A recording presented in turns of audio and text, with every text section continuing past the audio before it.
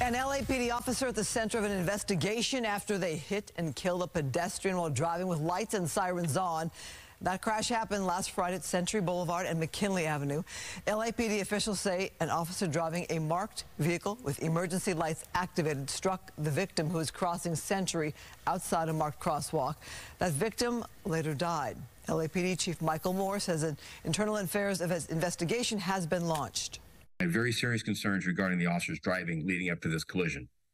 Information we've gathered to this point indicates that in addition to her traveling at a high rate of speed, it appears she inappropriately activated her emergency lights as she traveled along Century Boulevard. The officer is now on administrative leave. The collision investigation team will present its findings to the DA's office to decide whether the officer will face any charges.